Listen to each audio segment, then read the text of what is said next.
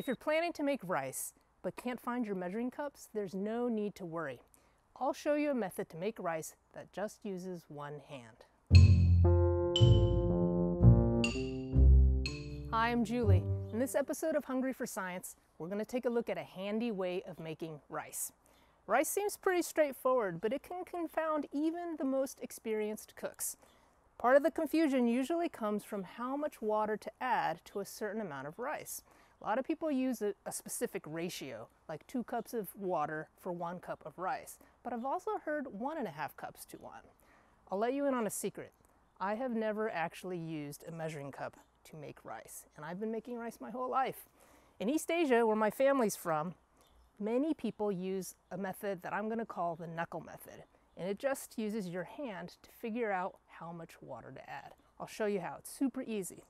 You just take whatever rice you want, add it to your pot, however much you want to make, and then rinse it out, and then I'm going to add enough water just so that the water above the rice is the depth of my finger to my first knuckle.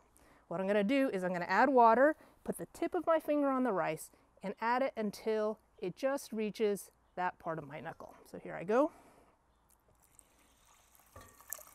Some goes in between the rice grains, and then I know I've had enough water when it reaches the depth of my knuckle.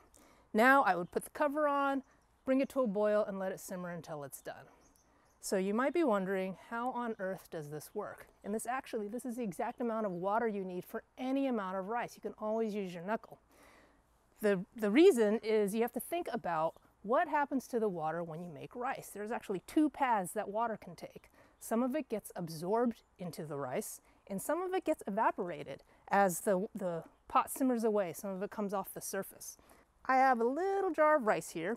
You can see that my water goes, when I add it, my water goes in between the rice grains, and then there's that little layer on top that normally I would measure with my knuckle. The amount that gets absorbed is about the amount that fills in the spaces in between the rice grains. And the amount that evaporates actually is roughly this amount that sits on top. And so if I double this, say I'm a ratio person and I wanted to make twice the amount of rice, if I added twice the amount of water, all of a sudden I have a giant layer on top, but only half of that's going to evaporate away. The rest is going to get cooked into my rice, and it's going to be too mushy.